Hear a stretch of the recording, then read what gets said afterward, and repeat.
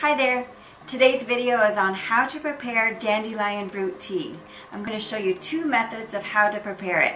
The first method will be using fresh dandelion roots, and then I'm going to also show you how to dry the dandelion roots so that you can have dandelion root tea in the winter as well. Without further ado, let's get into it. We're going to head outside and harvest us some dandelion roots. FYI, don't use any dandelion that is a part of a yard that's been sprayed with herbicides anytime within the last 2 or 3 years.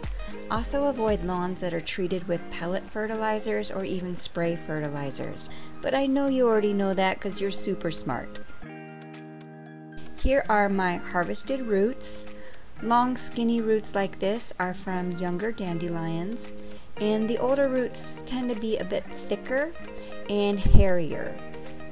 Both are perfectly good to make tea from. You'll just notice that when you're cutting them up, the older roots will have a more woody texture to them than the younger roots. Not all the roots came out in perfect form here, as you can see. Some are broken off and kind of short and stubby. That's okay, they're still usable. Alright, so let's take our roots inside. You'll want to cut the root off below the bulb base of the upper dandelion.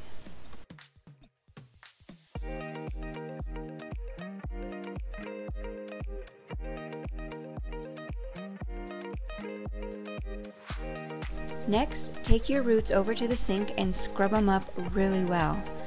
First, I tend to scrub with my hand to get the easiest of the dirt off. You can break off the fingerlings, but don't toss them because they're still usable. Some of the roots will have this black stuff on them. Scrub that off, and you'll probably need a scrubber like I do to get it off. Older roots tend to have some hairy-like roots, which are different than the fingerlings, so go ahead and pull the hairy stuff off and discard it. Here's some more of that black stuff, so I'm going to use my scrubber again to remove it. And for forked roots like this one, pull them apart so you can get the dirt out that is wedged in between the crevice there. Once you have all your roots cleaned, this part is optional, but you can soak the roots for an additional 30 to 60 minutes before moving on to the next step.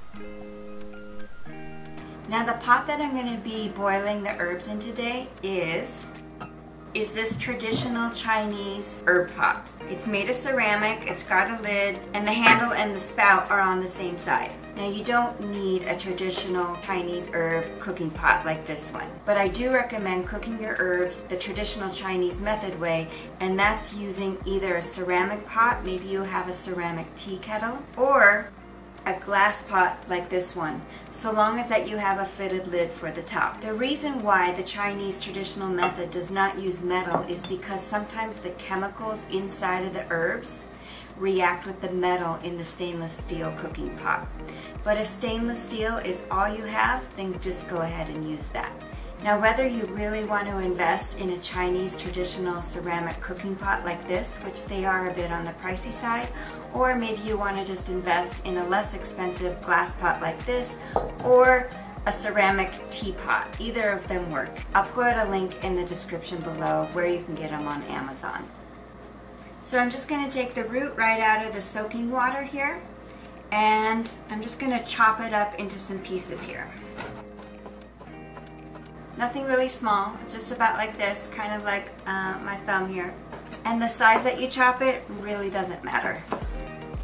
I'm going to leave the rest of these roots here because I'm going to also show you later in the video how you dry them so that you can enjoy the dandelion root tea in the winter as well.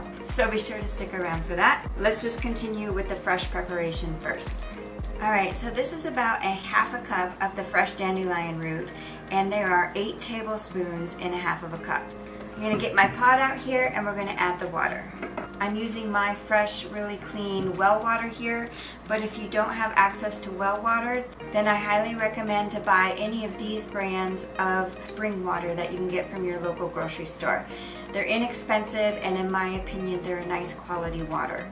Whatever you do, don't use city water. It has chlorine in it, pharmaceutical drug residues, lots of other mystery chemicals and contaminants in that, and it's just not good for you, and it'll essentially contaminate your dandelion root tea. In total, I'm going to add 8 cups of water because I want to make a lot of this tea. The proportion that we're going to prepare this dandelion herb is 1 tablespoon to 1 cup of water. So since I'm adding 8 cups of water, I'm going to put in this ½ a cup of herbs, which, like I said, is 8 tablespoons. Now you can't see it, but the water line is about right here. Now this 8 cups, even with the lid on, is still going to boil off and simmer down for the period that we're preparing it. So the finished product will not be a full 8 cups. Then just put the dandelion root in, put the lid on. We're going to put it on the stove at medium-high heat, bring it up to a boil. Once it's at a boil, then we're going to turn it down to low heat and simmer it. Now depending on how much water and herbs you're using, you're going to simmer the root for 20 to 40 minutes. Because I'm using a lot of water, I'm going to do the full 40 minutes. If I were just doing 2 cups of water and 2 tablespoons of herbs, then I would boil for the 20 minutes because a lot of that water is going to boil off. So you keep it at a lower cook time. Now I've got the fresh dandelion root cooking in the pot behind me, but while that's cooking, I'm going to show you also how to prepare the dandelion in dried forms so that you can enjoy the dandelion root in the winter as well. Now don't go away, because once I'm done showing you how to dry it, then I'll show you the results of the fresh dandelion root tea. Also, if you would, just take a second and hit that subscribe button in the bottom corner of your screen there. And if you're liking this video so far or finding it interesting, give me a thumbs up. Alright, let's dry our dandelion root. I'm going to just take a few of the strands out here, and I'm just going to dab the water off of them a bit. Then just like I did with the fresh root, I'm going to go ahead and just cut these in the same size sectionals for this drying method. I tend to do the really big fat parts a little smaller so that they dry faster. Next, you're just going to take your cut up root and you're going to put it on the dehydration tray. Now I'm just doing a really small bit here just to show you an example of how it's done. If I were truly preparing for winter, I would do a lot more, but I already have a lot of dried dandelion root that I made from last year, so I'm just going to do this little bit.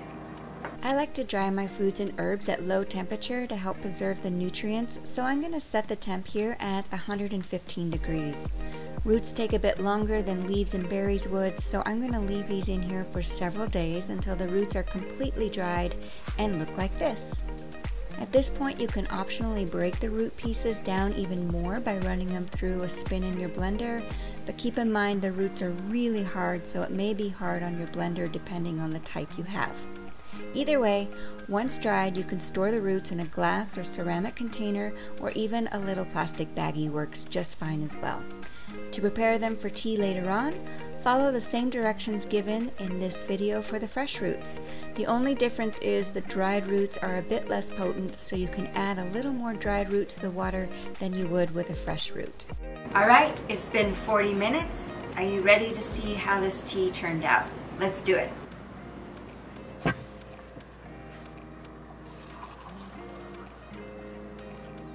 Oh, that just turned out beautiful. It has a lovely aroma to it. It's just the right color. If it were any darker, it just may be too strong. It has a lovely mild flavor to it. However, you can just sweeten it up a bit with a little raw honey, but to me, I really love the mild flavor of this perfectly brewed dandelion root tea. Now I do have a couple jars over here because I made a lot of tea. Rather than do this every single day that I wanted tea, I made a bunch so that I can put it in these jars here and then keep it in the fridge for up to 2 weeks. That way all I need to do is just pull it out when I'd like some dandelion root tea. And just a little FYI, let it cool fully before you put the lid on and put it in the fridge. Now if you're interested in learning how to make more wild teas, you can check out this video right here where I show you how to harvest and make fresh rosehip tea, and then I also show you how to dry it so you can enjoy it in the winter as well. And don't forget to subscribe by hitting the little icon up here, then ding the bell to be notified each time I upload a new video. I'll see you next time. Bye.